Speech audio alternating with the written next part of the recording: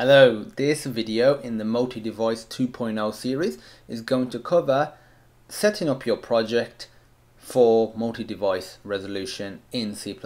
There will be a separate video for JavaScript, so check that out. Plus, we also explain everything around our multi-resolution approach philosophy in a separate video, and we will have separate videos covering how to create backgrounds, assets and positioning them, that sort of stuff. So in here we're really not going to discuss the philosophy, we're just going to be implementing the code so the game is all set up.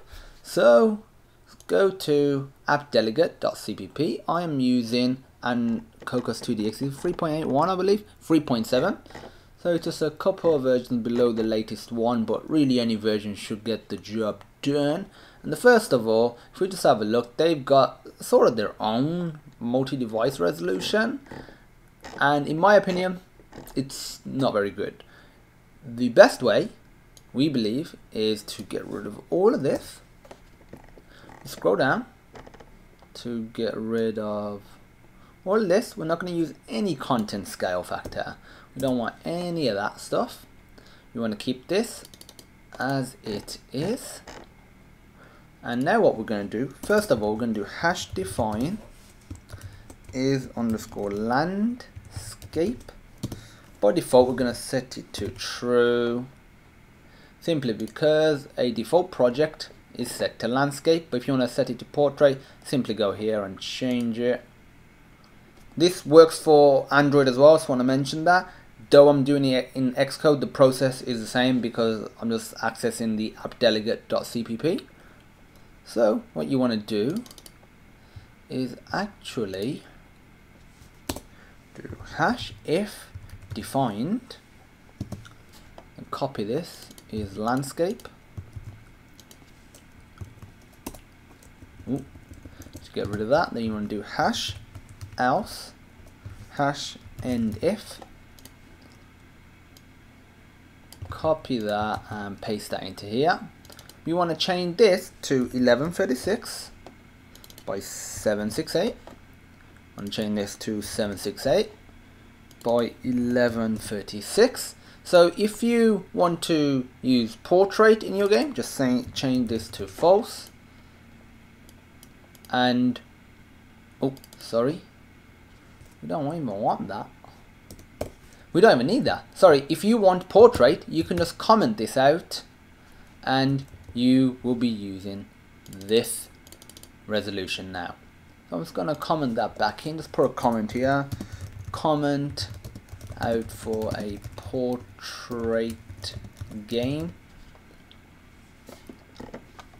So if we scroll down, where we got the set design resolution size, we are actually happy with that as it is, because we're setting the design resolution width. So as of now it gets set to 1136 by 768, but if we commented this out, it will be 768 by 1136. We got a resolution policy of no border. What the no border resolution policy does, because other ones like stretch and basically don't change anything, and all these other different ones with no border, you can think of it as zooming in until there's no borders anymore. Yes, part of essentially the background will get cut off, but that's what our other videos cover, how to create one single set of assets that run on all devices. So let's just run this and let's see the fruits of our labor. As you can see, it was ridiculously easy to set up. Just a bit of code here and basically just removing some more code here. Okie dokie, you might be thinking, why was the splash screen stretched? Simply because the splash screen that came with Cocos2d-x in this version wasn't the right orientation, so it's nothing to do with the code at all. So that works fine. And if I were to go to, let's say, iPad Air and now run that,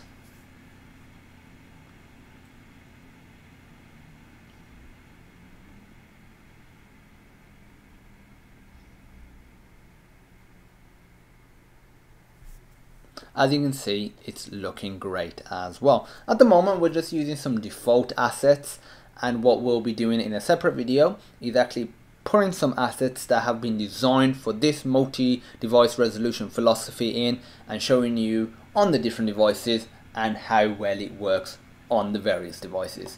So that's it for this video. If you have any questions, feel free to post them on our education platform, sonarlearning.co.uk/questions.php. There'll be a link in the description. There'll be another link in the description to the source code from this video, which is a GitHub page which also has all the source code from every other video and the multi-device resolution template, which is a Photoshop file.